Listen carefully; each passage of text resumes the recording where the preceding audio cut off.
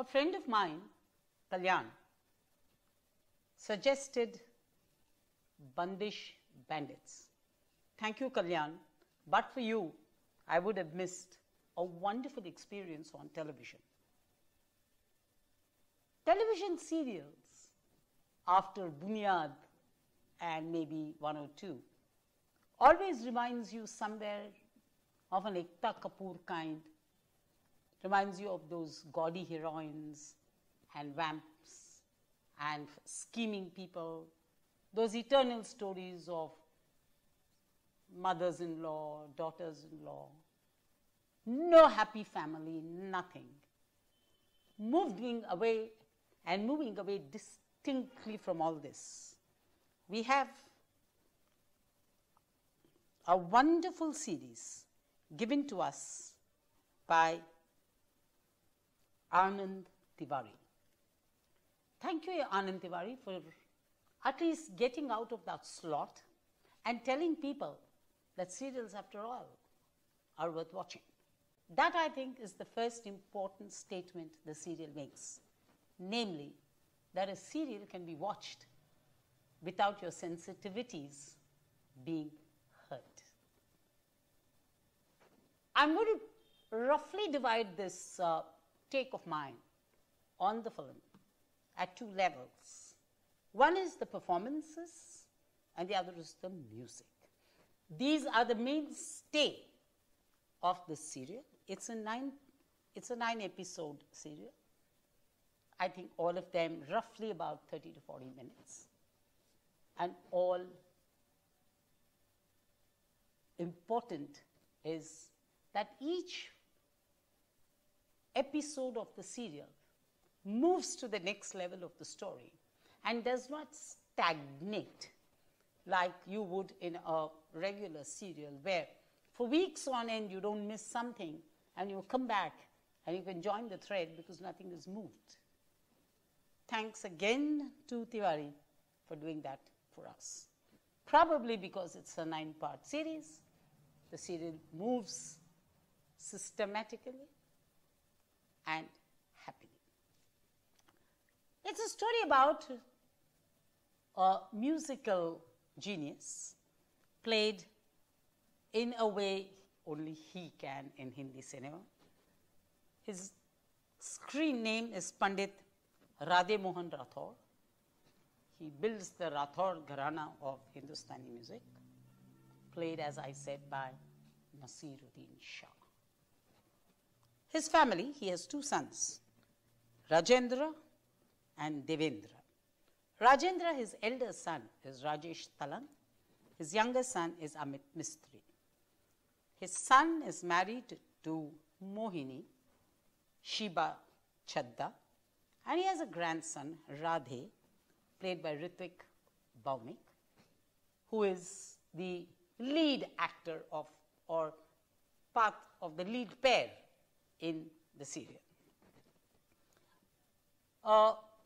The leading actress or the leading pair actress in the series is a girl called Tamanna, that is played by Shreya Chaudhary.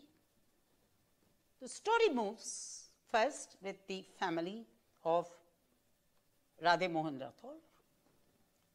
He is shown as a very stern, strict, seen better days musician who runs his gharana of music.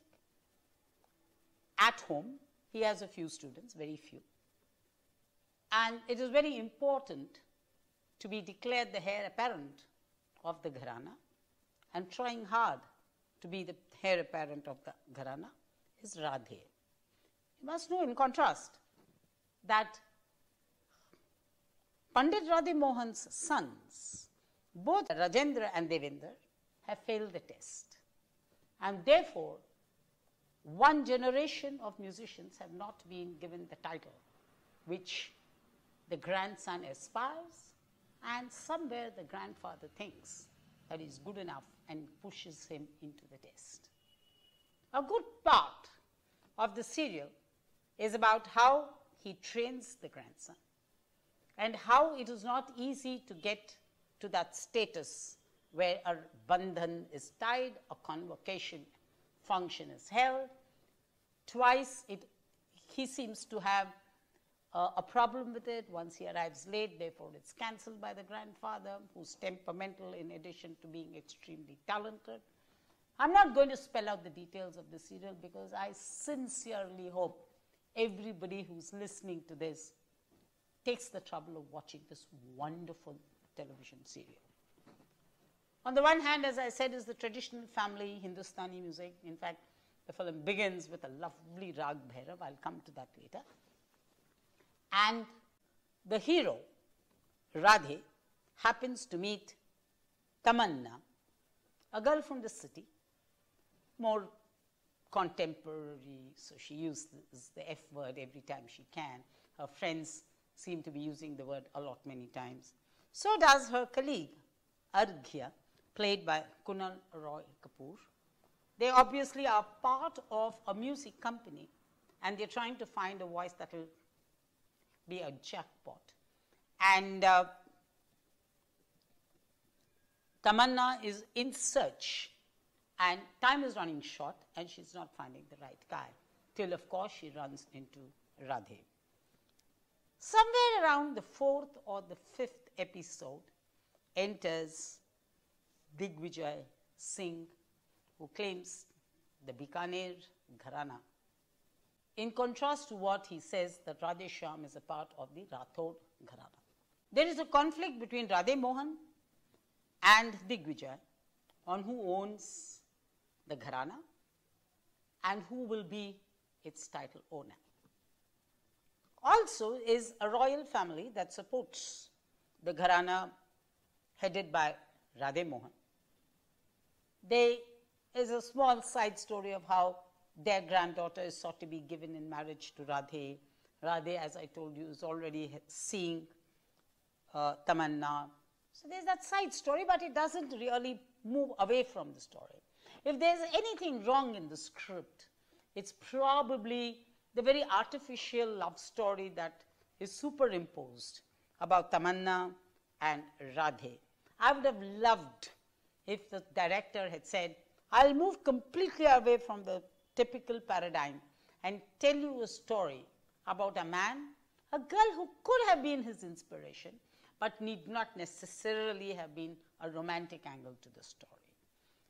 As they move on, at one level of the story, there's a very interesting conflict between Tamanna and her mother on the one hand, and on the other, a great support system functioning between Radhe and his mother, Mohini. All this heads to a climax as to who will become the best singer and who will become the inheritor of the title.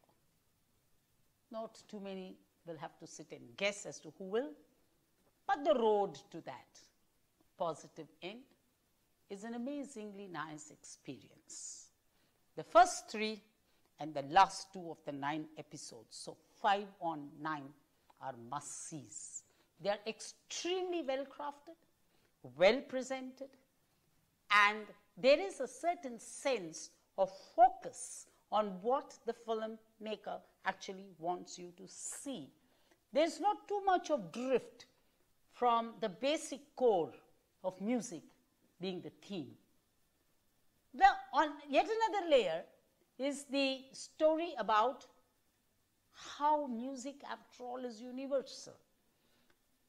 As the narrative goes, you would realize that Radhe has to go and make money through popular music. How he manages to do that, even as he trains under the strict vigil of his guru, parts a good part of the narrative, as a consequence of which you get to listen to some amazing music. And when I talk about music, time to talk about some of the great things you see. Lab Paraye in Rag Miya Ki Malhar. There is Garaj Garaj Miya Malhar. There is Couple Goals Rag Dhoop. Sajan Bin Jhaunpuri. Masti Apa, I think Jhaunpuri again. Virah in Marwa. Padaro Mere Des in Mand, Dhara Yo Hogi, and then Kesariya Palma. What a presentation!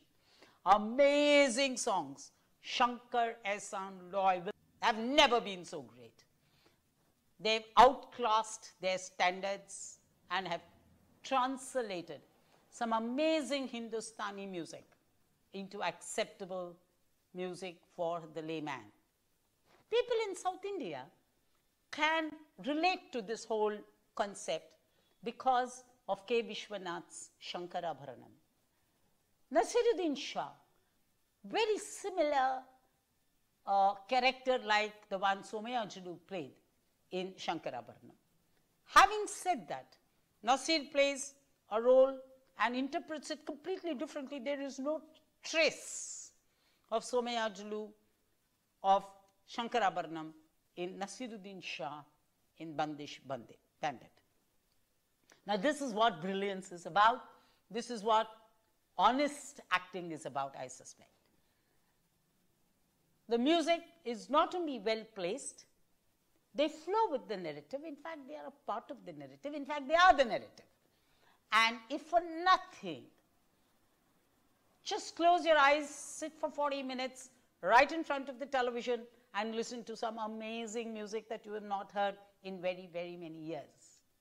I will complete my musical tour of the film with one sentence that may sound a tad controversial, but to be honest to myself, every time a musical note came through the serial, I was hoping there was a Shankar Jaikishan or a Panchamda, and I was just imagining what they would have done to a script of this kind.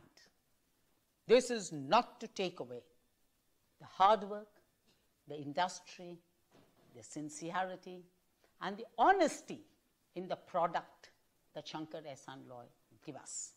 It is an album worth listening, worth owning, worth repeating, worth revisiting. Of the cast, extremely disappointed with the cast director. Whoever he is, I think he's mucked it up royally in choosing Shreya Chaudhary and Ritwik Bhowmik to play the lead play. Very artificial. They don't have the kind of passion that brings about the story.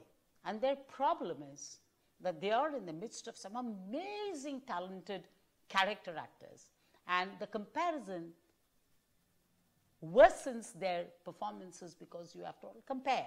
And not only do they fail in comparison by themselves, I don't think they have the wherewithal to carry out those two wonderful characters, which are once in a lifetime roles that both of them let go a begging.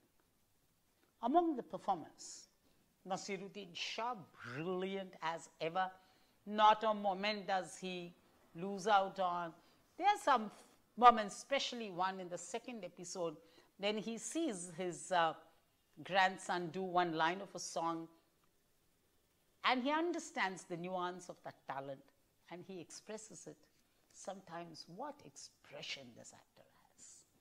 Sometimes I think there are moments when he looks a little repetitive, but then after all, human character, I'm sure when you watch a lot of things I say here, very many times words may be repetitive, my style may be repetitive, my usage of words may be, so I don't fault him for it. There is in Radhe Mohan Rathod, and that is what Naseeruddin Shah contributes in a brilliant way to Bandish Bandits. Atul Kulkarni, what an actor. He has amazing screen presence. But somewhere I suspect either he didn't read the script carefully, or he was more than enthusiastic to be a part of the team, or the editor failed him. He's done extremely well, but a little below what I expect of an actor like Atul Kulkarni. This is not to say it's a bad performance. Atul Kulkarni's presence in the serial adds a magnetic effect to the entire serial. All other actors, from Amit Mistry as Devendra, Rahul Kumar as Kabir, Rituraj Singh as Harshvardhan, the girl Tamanna's dad, Shashi Kiran as the Munshi, and Rituraj Singh as Harshvardhan, the father, Trida Chaudhary coming in as the girl who could be marrying the hero. Very good, very steady performances by each one of them. I have left two names for special mention. As the elder son who's failed his father, not because of his lack of talent, but because of the high standards and expectations of Pandit Radhe Mohan, Rajesh Tailang is a winner performance. Amazing. The defeat, the commitment, the love, the frustration, all mixed into a lovely cocktail performance. Rajesh Tailang is of compelling viewing and is one of the takeaways from a large picture, from which there are many takeaways. But one of the best, I thought, was the performance of Rajesh Tailang. I said elsewhere, the script may have done him a bit of injustice. It may have moved away from him a time or twice. But as long as he's before the camera doesn't miss him, and he doesn't miss communicating the brilliance that is in him. I really, really hope to see a lot more of Rajesh Tailang. What a performance. Sheeba Chaddha. We've seen her do many roles. We saw her as late as in Tappad. Some of these actors in our cinema are crying for opportunity. Her performance in the film is as good as Anita Kamar's performance in Bunyad. Remember, in Bunyad, she had such a long spell to convince you that she was a brilliant actress. What happened with her with Bollywood may be a different story. But woman empowerment, not shouting, but steady, strong. She is the punch in the series. I strongly recommend this series to everybody, both for some brilliant performances and for the music. But most importantly, hats off to the director for being focused, for being not tempted by cliches, and trying his very best. Watch it.